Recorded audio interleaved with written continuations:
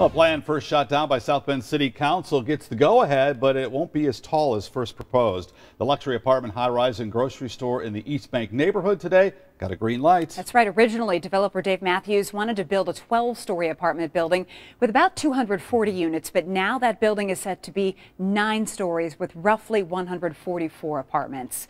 WSBT-22's Molly Jurasek has the details on this project. And Molly, one big reason that this plan didn't pass the first time is because it didn't fit zoning requirements that were actually made back in 2008.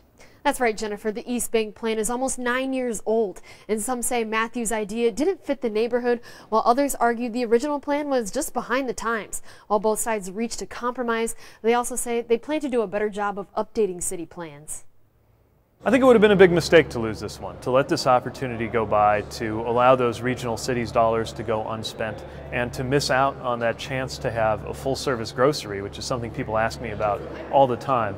That's why Mayor Pete Buttigieg made sure the city of South Bend and Matthews LLC reached a deal on this $35 million development. It now includes a 9-story apartment building with 144 units, a Martin's grocery store, pharmacy, and parking garage. At the end of the day, the city can expect about $600,000 in new tax revenue as a result of this happening. That revenue will come after a nearly 10-year tax abatement. The city is chipping in about $5 million, and about $5 million more is coming from regional cities, making the endeavor possible, according to Martin's CEO. We can't be like the Field of Dreams. Supermarkets can't build it and have them come later. It doesn't work for us. Rob Bartle says it's key to have residential and commercial space built here at the same time. To avoid future hiccups with developers, Councilman Oliver Davis says he wants to come up with a formal process to keep neighborhood plans updated. In 2008, to have a pharmacy and a store and all of these at one time, it was fantasy world on some level, and sometimes people didn't even think about it. Davis plans to put a resolution on the table that would call for meetings to go over neighborhood plans at least twice a year, something developers like Matthews look forward to.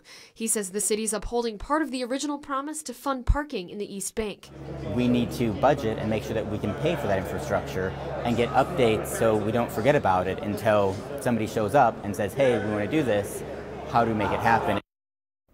Matthews says the parking garage will be the first thing built, and the whole development could take at least 4 years to finish.